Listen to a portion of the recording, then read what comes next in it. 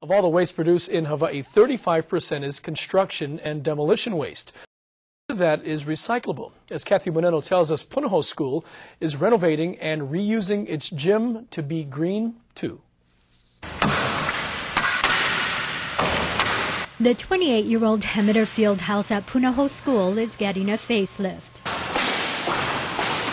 But it's not out with the old, in with the new. It's be careful with the old because it'll be someone else's new.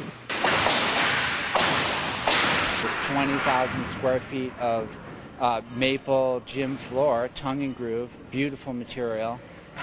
And we've been here for about 2 weeks, maximizing salvage. Probably 98% of the flooring we're saving. Plank by plank, also saving what's called the sleeper subfloor, Douglas fir.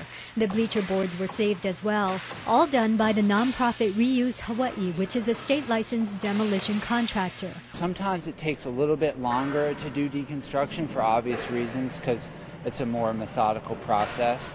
But we're finding that with the strategies that we implement with our deconstruction program, we're able to be competitive with demolition. The salvaged wood is taken to Reuse's Kaka'ako retail yard, where it's prepared and sold for reuse.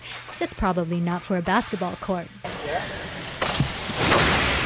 People that are reusing the maple flooring are green builders, contractors, and do-it-yourself homeowner type people. Lots of people want to use salvaged material because it's environmentally friendly.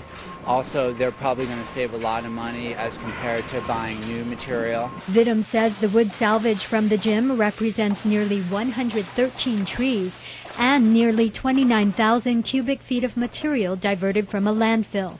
By the way, the new gym has energy-efficient lighting as well. At Punahou School, Kathy Muneno, KHON.